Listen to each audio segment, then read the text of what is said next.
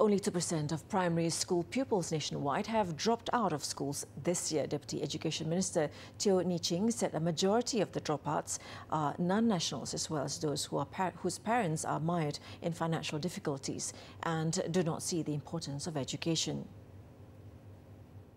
Kita sekarang telah memudahkan proses untuk mendaftar, untuk pergi masuk ke sekolah kerajaan untuk golongan bukan warga negara.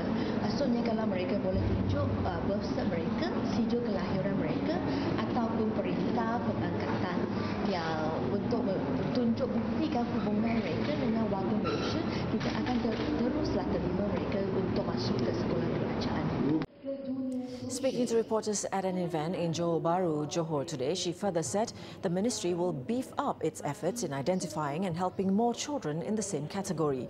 Teo added the ministry views this matter seriously in line with the Education Act, which requires pupils to complete schooling until year 6. Commenting on preschool education, she said private kindergartens are encouraged to register with the respective state education officers to ensure that their curriculum are on par with the standards set by the ministry. The ministry will team up with the Malaysian Qualifications Agency MQA and other government bodies to equip preschool teachers with the appropriate skill set.